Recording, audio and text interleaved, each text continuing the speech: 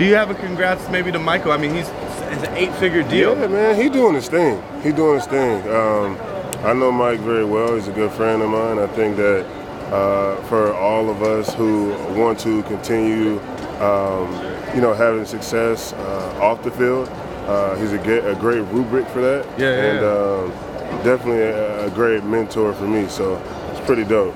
Maybe you can send a message to Kelly. What would you tell her? I don't know Kelly personally, but sometimes you got to put the emotional side apart.